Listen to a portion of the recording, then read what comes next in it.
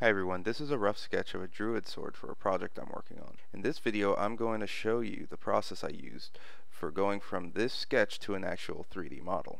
I had already made the blade in Blender before I decided to make this video. So I exported the blade from Blender and imported it into Sculptress so I could organically model the hilt.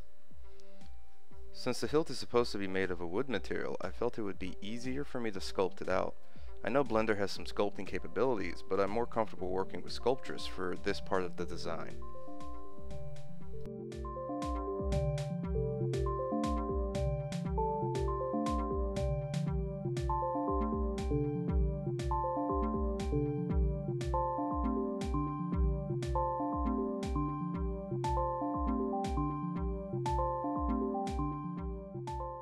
At first I had started to put a lot of detail, as you can see.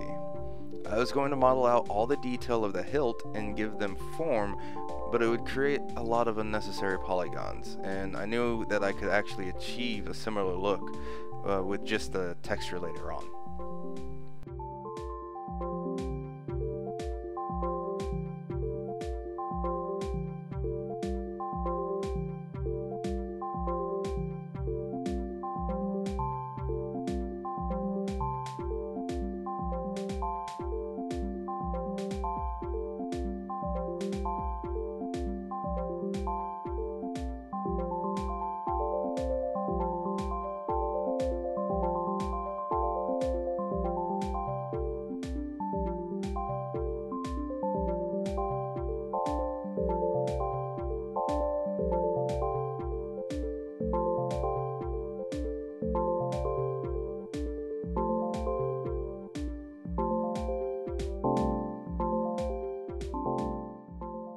Here I am fleshing out the guard-like section of the hilt, making sure to keep the detail level low.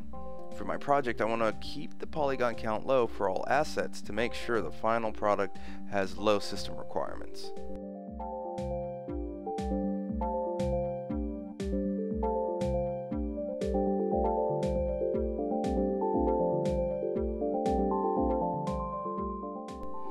I'm creating the hilt in sections.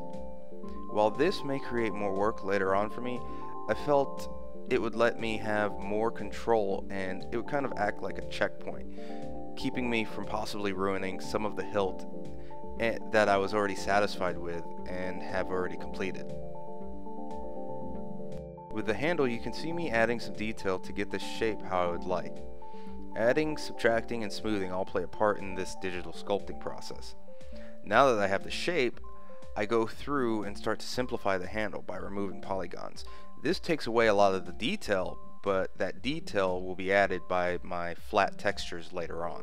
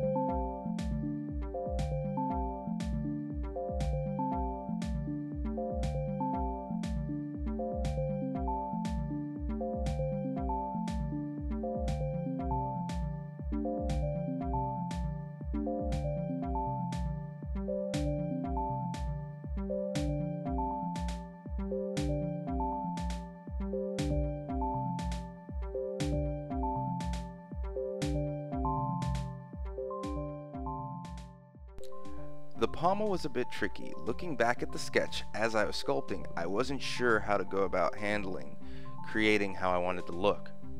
Trying to shape it in Sculptress would have created a lot of unnecessary polygons, and that would have been problematic, so I decided to just keep it simple and smooth it out.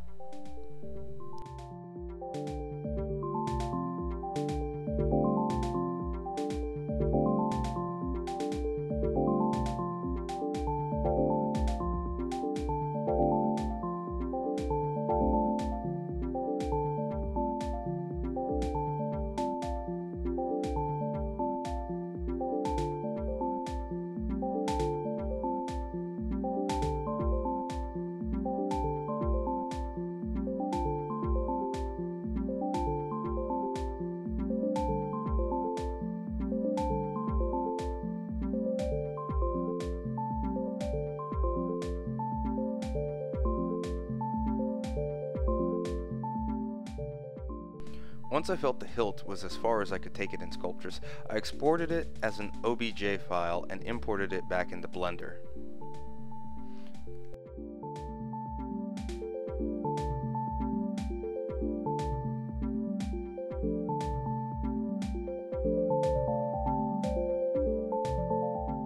Now I had the task of combining all necessary meshes for the hilt. I would delete the faces I didn't need, merge vertices, and recreate needed faces. The process that I used for the faces was a bit convoluted, as I would extrude edges and merge vertices. Since recording this though, I have learned a much easier way of creating faces by selecting the vertices and pressing the F key. While combining the separate meshes, I would also go through and find areas I felt I could simplify the number of faces or make adjustments to, as well as delete any faces that would never be seen for the sake of performance.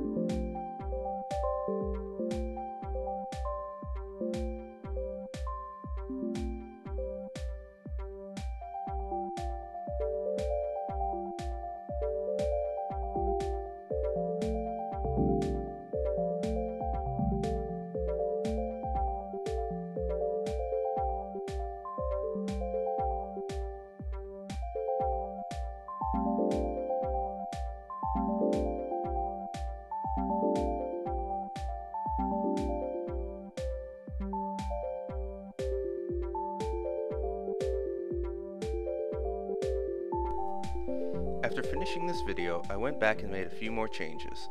I used extrusion to make the wood pieces stick off of the pommel, cleaned up the meshes some more, and added some materials. Here is the final weapon rendered with just materials for now.